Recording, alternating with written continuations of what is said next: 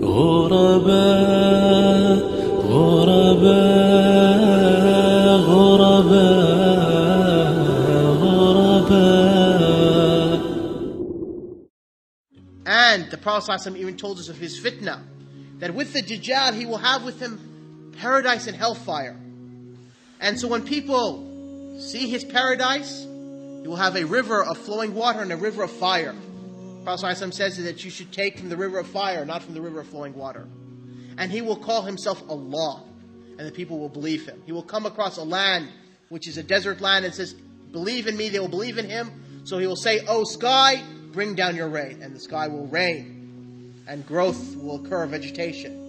And he'll come across a people and they will say to them, oh people, believe in me, and they will disbelieve in him. So he'll say, your land become desert, and the land will become desert. And likewise, when he comes by land, the gold and the silver and the treasures of that land will come out behind him, like bees, flying, worker bees. And likewise, he will come to a Bedouin and say to him, would you believe in me if I bring your father and mother alive? And he'll say, yes. And he said, point me to their graves. So point him to their graves. And he'll say, come out. And two jinns will go in and come out and appear, and then they'll say, I believe in you. And from his fitnah, the Prophet ﷺ said that there will be two angels accompanying him, resembling two prophets. And so when Dajjal comes to people and saying, I am Allah, one of the angels will say, you have lied. The other angel will say, concerning the angel who said you lied, this angel has spoken truth. But Allah subhanahu wa ta'ala will not allow the people to hear that angel who says you lied to what he says. And so therefore the people will hear one of the angels say you spoke truth. So they'll think, because these angels will appear in the form of two prophets, they'll think that one of these prophets of Allah is now confessing and testifying that the Dajjal is truly Allah.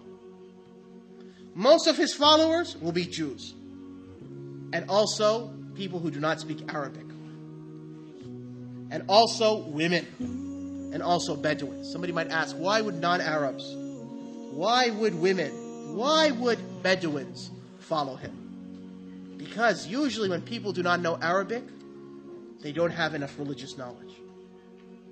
Usually women, we don't spend enough time teaching our sisters, so there's a lack of religious knowledge. And with Bedouins, likewise, because they are Bedouins not living in the cities, typically they do not have enough religious knowledge. And so these will be his followers. So much so that women will come out and follow him, that a man will go into his household and tie his wife, tie her, and his mother, and his daughter, and his sister, and his aunt, because he will be afraid that she will go out and follow him.